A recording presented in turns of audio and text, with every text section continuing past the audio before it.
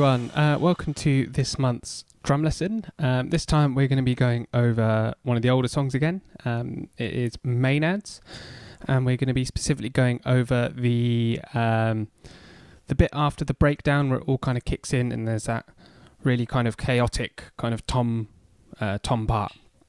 But yeah, we're going to be talking a little bit more about orchestration and how we can use that to again make something that's fairly simple sound really heavy and chaotic. Here we go. Okay, so this part of the song is based around something called triplets. Now a triplet is when you have three notes that are played in the space of one, and they kind of fit in between 8th notes and 16th notes. So first I'll show you like quarter notes, 8th notes, and then 16th notes, and then where the triplets would fit in.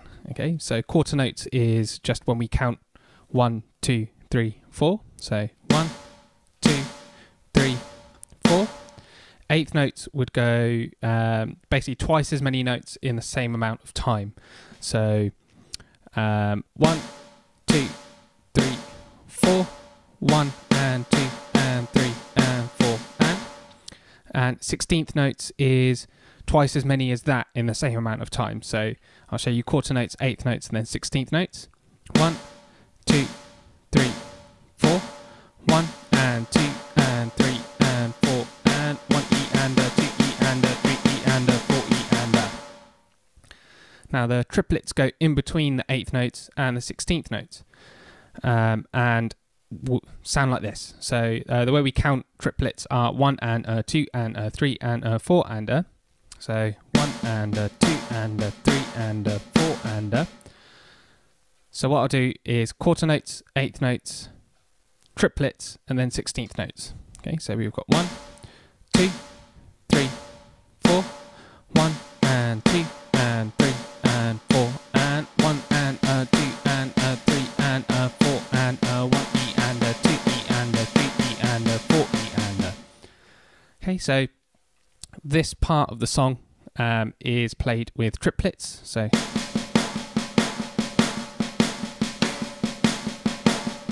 okay, so just like last time when we talked about orchestration, I'm going to do everything on the snare drum to begin with and then show you how it's moved around the drum kit to make it sound fat and heavy and awesome.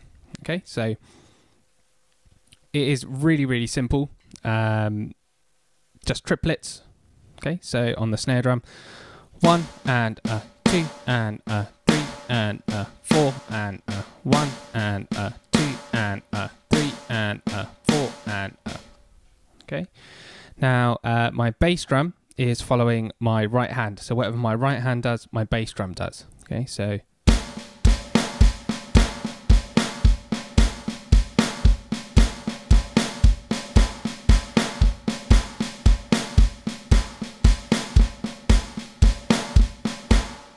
okay, now that sounds a little bit weird, and it will do when it's played on the snare drum like that. But it's just so you can get an easier idea of what's actually happening.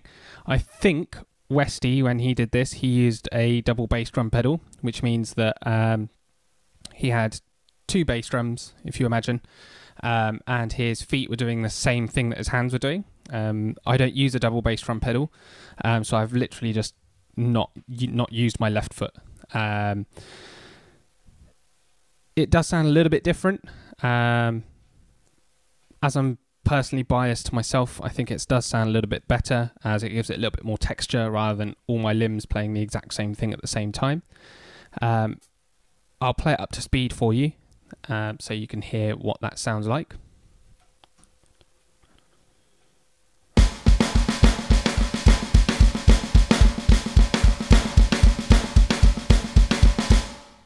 Okay, now moving it around the kit. It's not really moving around the kit, but using that orchestration to kind of change the feel and flavour of the pattern. Again, really quite simple. All I'm doing is, instead of playing it on the snare drum, playing it on the toms, and on every 2 and 4, bringing my left hand down to play the snare drum. Okay, so 1 and 2 and 3 and 4 and 1 and 2 and 3 and 4 and.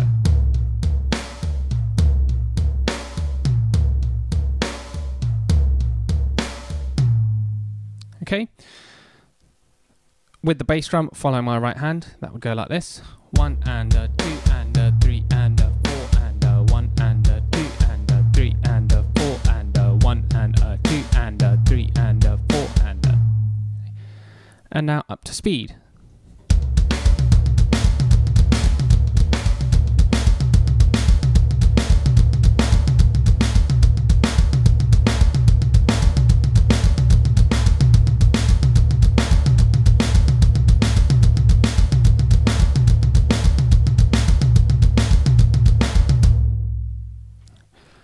Okay, and then at the end of that kind of section, I do a fill, and it is literally just triplet still, keeping that bass drum going and moving around the drum kit. So kind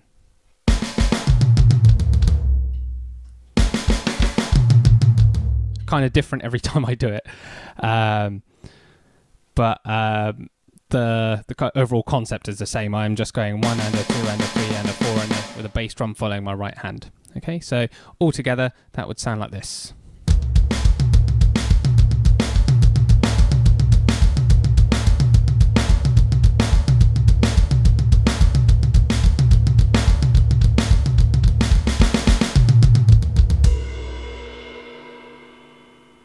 All right, and that is the drum lesson for this month. I hope you enjoyed it, and we'll see you soon. Bye.